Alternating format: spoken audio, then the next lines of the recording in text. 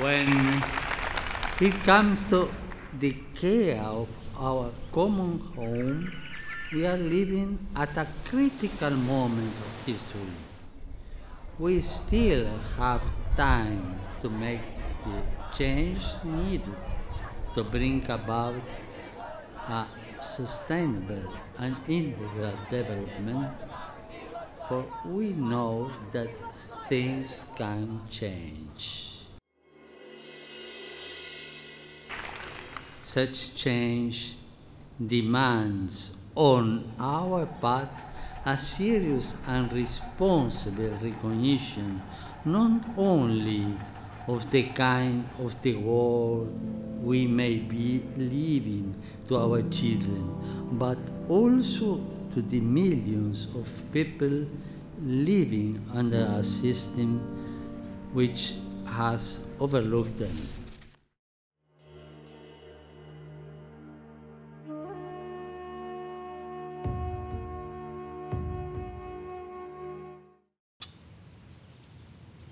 In nature, the economy is circular.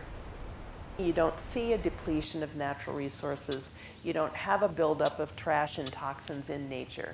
And so the waste products of animals end up being the requirements of plants and vice versa.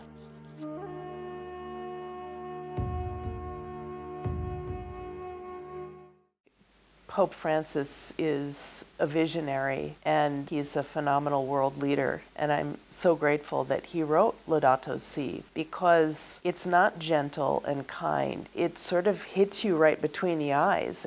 The Pope is very open about saying climate change is human caused by countries that are over-consuming their fair share of natural resources, and the disproportional impact that overconsumption has on the poor and the marginalized and the developing countries. He's very, very clear about that. La nostra libertà.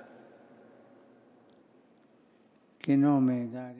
In Laudato Si, the Pope is calling us to look at the circular economy of nature and think more intentionally about how we utilize the natural resources and how exploitation of nature and exploitation of people, particularly the poor, is driving our gross domestic product. And the result is we're living in a world whose natural resources are depleted, where trash and plastics and toxins are piled up and now basically choking life.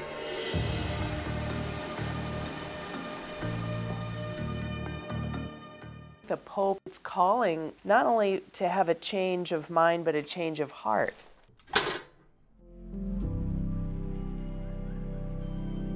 The Intergovernmental Panel on Climate Change told us that we have a 10-year window. If we continue putting emissions into the atmosphere from burning fossil fuels at the rate in which we're putting them in now, in 10 years, our climate system will be so chaotic and so unstable that we're going to be in a constant state of cleaning up disasters. After typhoons and hurricanes, we're constantly going to be in sort of a turmoil mode, as you can imagine. The destruction of nature and the abuse of nature directly impacts the poor and the marginalized and the indigenous people who are living in nature and living in balance with nature. When we look at how companies and organizations come into big pieces of land and exploit the natural resources, it always impacts humans in a very direct way. It pushes people off of their land. It requires them to become refugees or seeking a new place to live. And this is wrong. It's very unjust. People have a natural right to clean air, clean water, and good, productive soil to be able to make a living.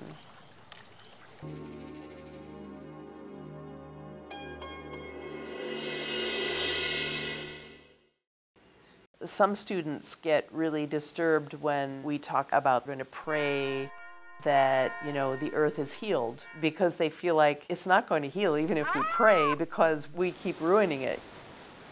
So they like to see action. They want to be a part of that action and part of the solutions, which is why so much of our teaching is sort of hands-on, reducing our environmental footprint on our campus in measurable ways.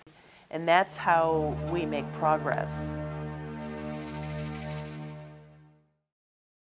In this space in the greenhouse, our students are conducting research with faculty on integrated pest management.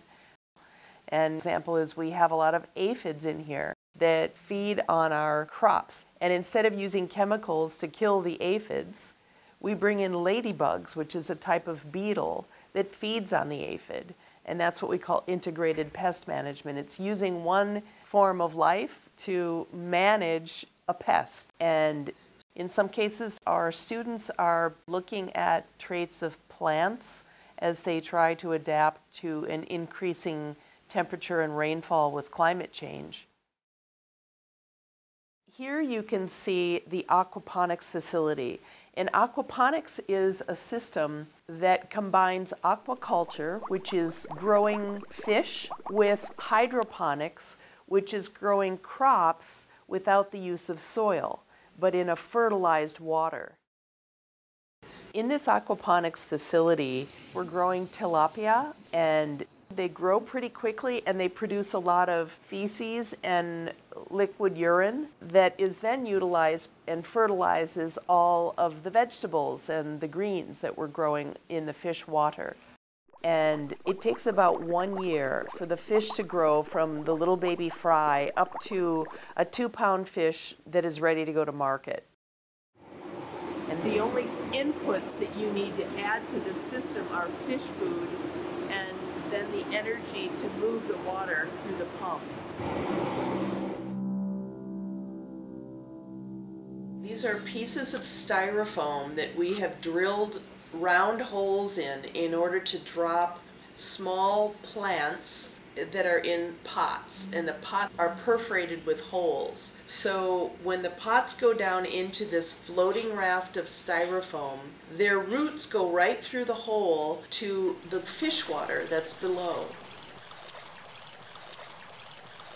In terms of the plants, we're able to harvest every 1 to 2 weeks. So there's a lot more harvest of the vegetables that we're getting from the aquaponics facility than there is of the fish. And when you put the two together, it becomes very sustainable because the waste of the fish becomes the fertilizer that feeds the plants. The plants, in turn, are the biological filter that cleans and oxygenates the water that goes back to the fish. So you're basically only using the energy of a water pump to do all the work. You're distributing the resources that the plants and animals provide to one another. We're learning how nature does it in a very built environment.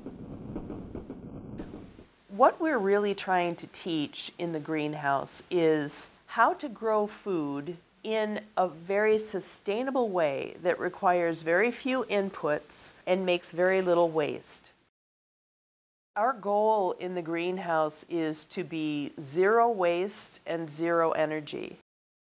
I have hope in the desire of our students to be part of the solution to our environmental problems. I also want to be a positive role model for our students and for our faculty and staff. And I don't believe that we should give up. I believe that we need to keep working on this, and I believe that it's God's desire for us to use the brains that we were given not to destroy the beauty of creation in our own habitats where we live, but to steward and care for creation and to remediate and build back and rejuvenate life on our planet. I just believe that strongly. I think that's what we're called here to do.